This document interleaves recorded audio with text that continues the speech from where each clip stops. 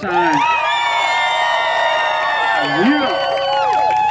That's on fire, coming out straight for the people, with love for the people. Everything we do is with love for the people. So we want to break down all this misinformation and misconceptions that there's disunity in these places. Everything we do is out of love. Everything we do is in prayer. Every action we take is a loving prayer that we do for our ancestors and everybody that's came before us. So whether you're red power camp or red black power camp or blue yellow rainbow camp or whatever you are in your camp, we're all in this together. So you should be colorblind in what we're doing, right? We're here to protect water, sacred water. We're here to stop a pipeline. We're not here to argue over egos and iconography or whatever your logo is or whatever, how much money you're getting. None of this stuff means anything to us, right? We don't care about this money. We don't care about perpetuating this system. We don't care about politicians and votes. We don't care about cameras. We don't care about likes and dislikes. We care about the future generations. We care about clean water, right?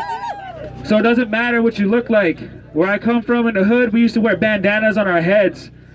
And grandparents used to tell us, yo, that's not the way you're supposed to live, right? That's not how you're supposed to be doing things. That's not traditional. You know, I see my relatives now wearing handkerchiefs to cover their face, you know. Back in the day, we had war paint on our faces. Back in the day, we always wore war paint when we went off into these battles.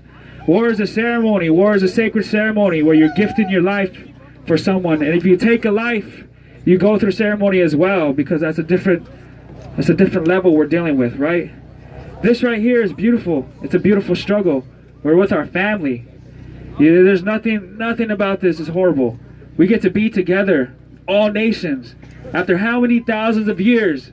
Maybe none of us have been in this place before. Maybe we've been in here millions of years ago. Who knows? But we're back here again, together. So many different faces, so many different cultures, so many different languages. We're all here because of what fell from the sky today, because what rises from the ground, because what lives inside of us, because where we swim and what we live in when we're born, because of that liquid of life. That's why we're here. We're not here to support one person or one group or one nation, right? We're here for life. We're here forever. We're not going anywhere, right? So with all this love in our heart, we want to just keep that message reverberating forever, until these people here that want to break us apart, until all this sickness that creeps its way inside of our camps, all these man camps and all this meth and all this violence and all this destruction, it doesn't go away because you tell it to stop. It doesn't go away because they put up reservation boundaries and borders. It doesn't go away until we make it go away, until we put a stop to it. And this is what we're doing. We don't know how to do anything but to march in prayer, to walk in prayer, to walk through that fire.